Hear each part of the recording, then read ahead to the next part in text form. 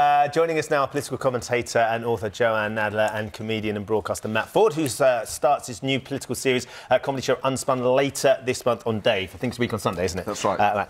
Let's start with the summit that's happening at Sandhurst today. Monsieur Macron, Matt, is arriving. He'll be quite excited, won't he? Theresa May offering £44 million to beef up security. He will. Well, it's a fascinating row because we've decided to leave the European Union. And when you leave something, you then have to pay bills for services you use. And all these Tory MPs that wanted us to leave the European Union are now up in arms that we're going to have to pay the French to keep our border on their land.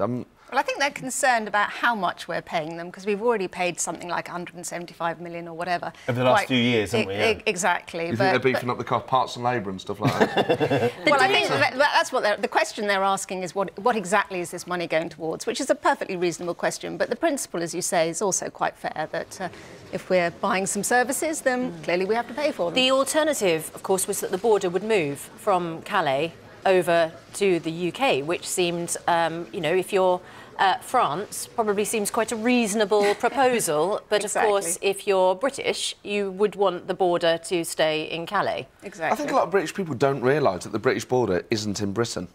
I think people don't actually realise, unless you get the Eurostar or you've been to France, you don't realise that actually they're doing us a massive favour, and we spent years slagging them off, and actually they've been on our side. It does feel a little bit, though, like Jan said, that the £167 million, Matt, we've paid in the last 4 years, they're coming back and they're saying, right, we'll have a little bit more now, and so Theresa May says, here's another £45 million.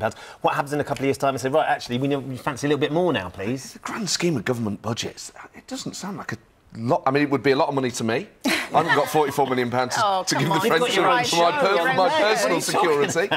But in the grand scheme of government budgets, which now run into the trillions. There's no reason why that shouldn't be held to scrutiny. I mean, we're hearing a lot of other stories in the news this week where public money hasn't, perhaps, or the spending of it hasn't been watched adequately and carefully. So I think if it's done in that spirit, that's reasonable. Especially as long as Carillion don't run it, it's fine. And to be honest, that's fairly unlikely.